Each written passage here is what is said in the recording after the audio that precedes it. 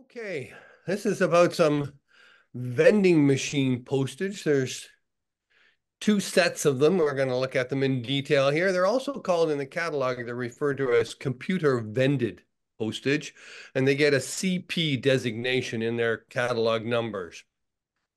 There's two issues. There's five issues in total. The first two issues use this image with a maple leaf in Canada. The third, fourth, and fifth issues from 2014 to 2020, I see there's an extra number there, use the images of, we'll see, we'll look at them in detail, but it's interestingly because these stamps lose their value with time. And we'll go into a lot of detail about that.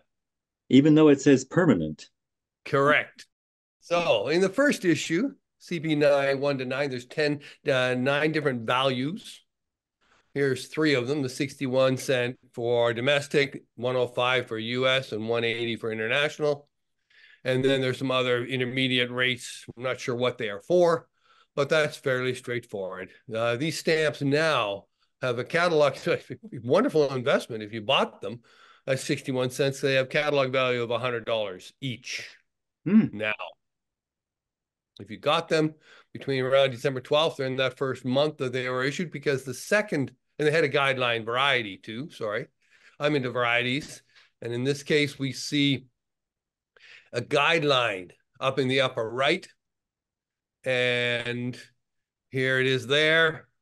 The guidelines highlighted both on the right and in the upper right corner. And on the regular versions, you don't see the guidelines. And they have a premium for the varieties with guidelines. The second issue, CP 10 to 18, it came out a month later. There was obviously a price increase from 63 right up to 375, but again, it's the 9 values. Again, the US went up to $1.10 and international went up to $1.85, and some other various extraneous varieties. I'm not sure, double weight, obviously, and the first printing was January 14th, and the second was the week of March 15th, according to the catalog. And the trial period ended late July when the machines were removed. And they say that in order to have proper used versions, they have to be used in period. Where were these machines placed? In post offices? I mean, you'll see them. We'll see. They're in post offices around wherever. I don't know where they were placed. Sorry, I have not in all cities. We'll see the some of the cities in Canada, the major post offices. But Unitrade now, for this particular second issue, there were first printing and a second printing. And Unitrade describes it as having a maple leaf composed of a pattern of small dots for the first printing and larger dots for the second printing. And in the sketch, it appears to look like it. Well, the reality is not quite the same as what Unitrade believes. The first printing in small size dots. Here is the second print, first and second. I zoomed in on these two stamps are definitely first and second printing. And I zoomed in on this particular area of the stamps. And there's the leaf I was focusing on. And then within the leaf, I focused on a particular line of dots running diagonally through it, right up to the very tip. And then I took those and cut them out and put them on top of each other. Yes, this dot's a little bit bigger than that one. These are about the same. This one's a little bit smaller than that one, but in general, I would say that there's no apparent difference in dot size. Now, I've just given you one example, but you can expect that the scientist and the specialist in me likes to look at all dots. I look throughout the stamp. I just use this example as a good one. There's no apparent difference in dot size between the first and second printing. But there is a difference in the location of the dots. The printing could be done that way. It is a dot matrix printing. The different colors would be in different positions because that's all. It's a printing of a different colors in different. The blacks, for example, are in different dots, but that's just a registration shift. They also claim that the Canada is silver in color and shiny on the first printing, and gray in color and flat on the second printing. And in that case, they're correct, because that's what I used to identify these two stamps that I had as being first and second printing. Here's I had to overlay them to be able to get the reflection and take the light, get a good image. Any scanning blows away any reflection, any shininess. So this is just with natural light and a smartphone. But what we do see that the Canada here is silver and shiny. And under the same light here in the second printing, the Canada is gray and dull. Very correct in their analysis of the distinguishing first and second printings. What they don't say in Unitrade is that the border colors are also reversed. The first printing here, this one here, the gray print, the border around it is gray and dull. While in the second printing, the border is silver and shiny. So they've just switched the colors. My hypothesis is that it would seem as though they simply loaded the wrong ink, the wrong colors into the ink chambers for the two printing patterns. So what was supposed to be silver and shiny in one and they just switched them. And I can understand how easily that could be if you're loading a machine and you happen to switch the cartridges for this printer, the ink cartridges. Here's something. The second issue also had guideline varieties. Here are the examples. It doesn't have the guidelines here, but on this example, this strip here, it does very clearly have the guidelines. And you can also see a little bit of a guideline on the right side there. On the first row, on the far left, upper left corner of the first stamp, I see. There's also one there too. You're right. Now that's interesting because it can be up solid lines upper right or upper left. I did not see that. Thank you. I never saw that upper left guideline. The upper left guidelines are rare and they're even higher price premium. Oh. So the second printing has dotted lines upper right only. And price premium with guidelines between 3 to 5 times the price. Thank you. Thank you. So the second issue, here's another complete set of second issue, all with guidelines upper right.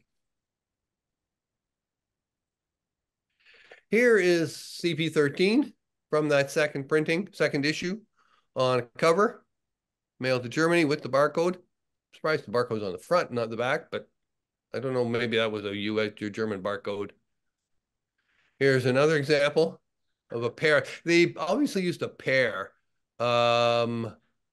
because presumably you only had 2 covers to mail and didn't want to buy the higher international rate postage, because 2 of these would be sufficient for international rates.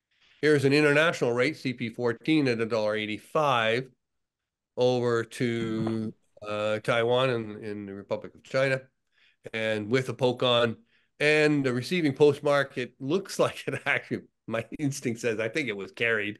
I don't think it actually went by airplane. But other than that, it would have taken a month. It looks like it from the 22nd of March to the 4th of April. Well, it probably was somebody traveling and getting favored cancels at both ends.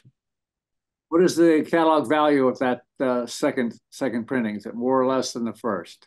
Oh, they're only about less than around $6, $10 mint. Yeah.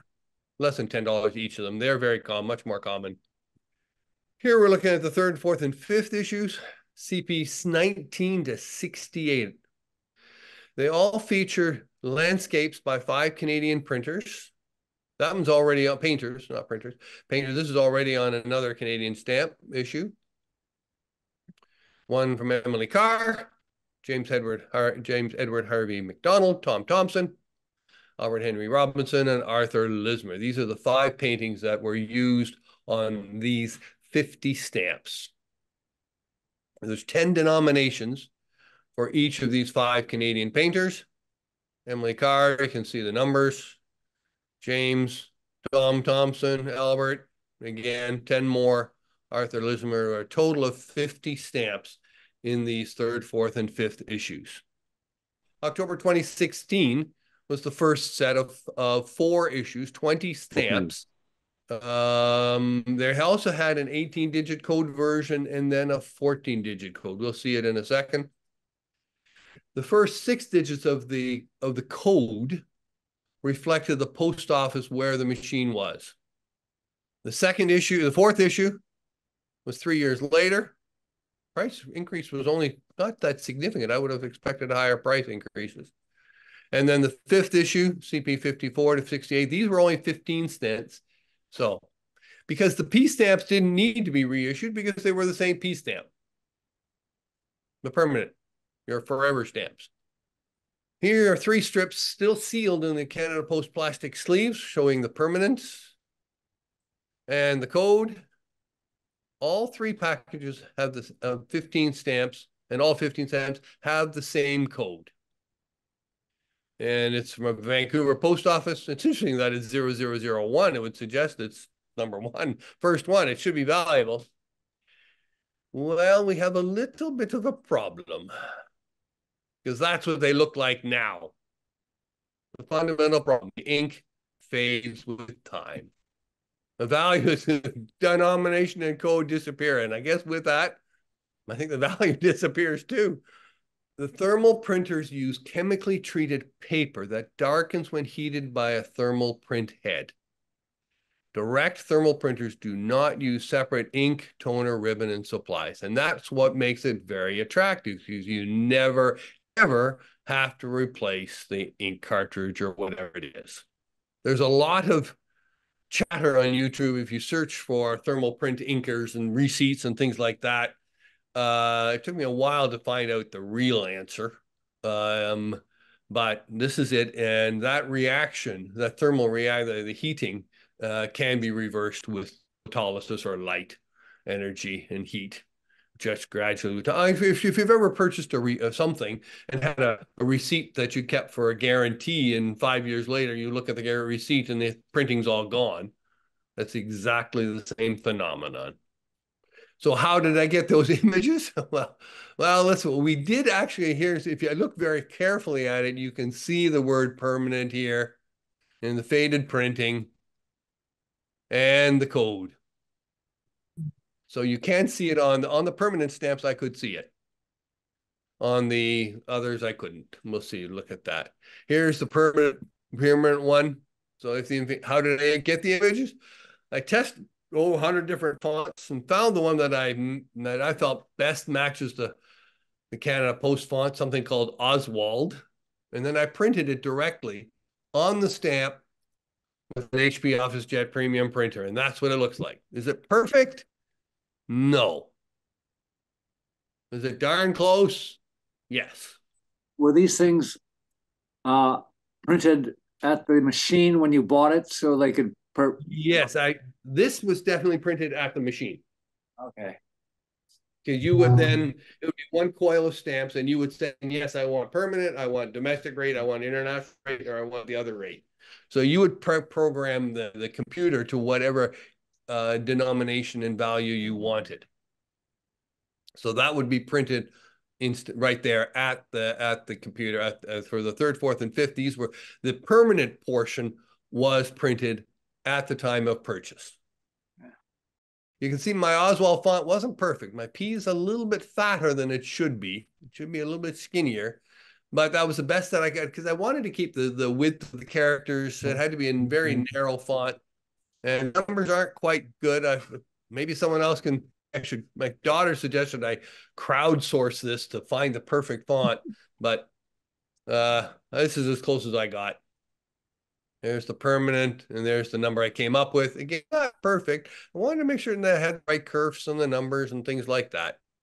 So here I printed a whole strip of 5 with one of the strips that's beside it that was blank. I did them in strips of 5 on a computer printer, the permanent stamps. All those as forgeries or counterfeits, right? But yeah, they are the original value. There's no defrauding Canada Post at all. No, but I just restored the value that was there originally. Oh no, it doesn't count. Have you tried using these? Do you think the post office would accept that? I'm guaranteed they would accept it because they wouldn't check. Yeah, well, that you can be pretty sure of. But yes, they are certainly not genuine. They're certainly, I guess I'd call them forgeries. Maybe 50 years from now, people will be looking back at the Janson forgeries. It's not Yeah. really forgeries and somebody else's forgeries. But guess what? Here's the fourth issue. These were strips I bought as a set, kiosk set. In this case, the ink is completely faded. There's nothing left. There's a bit of a watermark. You can see a hint of a watermark in the paper, but that's nothing to do with the thermal printing. I got as close as I could with the font. Not perfect, because I had to find a font that I wanted a curve in the 1, because that's what required. I wanted the 7 to be curved, not straight. Many fonts feature 7s straight and 1s with a straight curve or no curve and 0s. I had to come up with something that this is the best I could come up with for the 4th issue. And guess what? For the 5th issue, another set I bought with how the ink is completely faded. Again, with the Surf 7 and the nice 1. The 2 isn't perfect, but it's as close as I could get in terms of fonts. But I looked through about 100 fonts to come up with something that was right. I have a massive Excel spreadsheet with the different font columns at the top and numbers on the left and denominations and X's in orange areas and green areas, showing which ones I like and which ones I didn't like. I am going to be using some of these. To me, they're more important used than they are mint. How does the catalog value? Do they remark that the printing will fade? No, they have not mentioned anything about this in the descriptions. It's funny because the photos they have in the catalog, in Unitrade catalog, already show faded values. Here are some examples now of these covers. CP, the high of the 5th issue on cover. CP 64, the latest issue, with the Emily Carr stamp. And this one, I'm only assuming it's $1.30 because it's was sent by my daughter to me in Qatar. And she used one of the presumably $1.30 stamps plus 2 piece stamps to make up an international rate. So I'm assuming it's $1.30. There's no hint of anything in it. And this was just at the time of COVID, when there was no air delivery to Canada. And so I'll see it on the next example, what actually happened. It is a reserved service label on it. This is what happened when FEH, the dealer in Vancouver, mailed me a cover with the stamps on it. And it was returned to him. And you can see a bit of a 2 there. So this must have been the 271 designation. Here's another example of a cover that he sent, again, with the return to sender label on it, and postmarked April 7th of 2020. And then what the idea was that once plane service, there were no flights to Qatar, so there's no way that Canada Post could get mail to Qatar. So the idea was to return it to sender. Then when the service is resumed, you peel off the top layer, this top layer label underneath it, and then you drop it back in the mailbox. So this is an unusual postal marking. Here's another one from Frank, again with the label. Here's a third one with a label. These are all, it happens to be a nice complete set. I have all 5 of them on cover, all 5 artists. And this is resumed service. Now, did you inquire as to whether this disappearing ink could have been intentional on the part of the post office? No, I didn't inquire. Where that this would happen? As you know, I lived in Qatar for many years. It happened on the Qatar vending machine stamps too.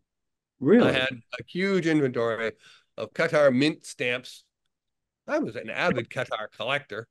And on those, the ink all disappeared too. It's exactly the same phenomenon. I'm wondering, were there any computer vended machines produced by the United States Postal Service? Yes. I think so. Well, I think you might want to investigate them. I'd be keen to hear what's happened with the ink on those. That's it.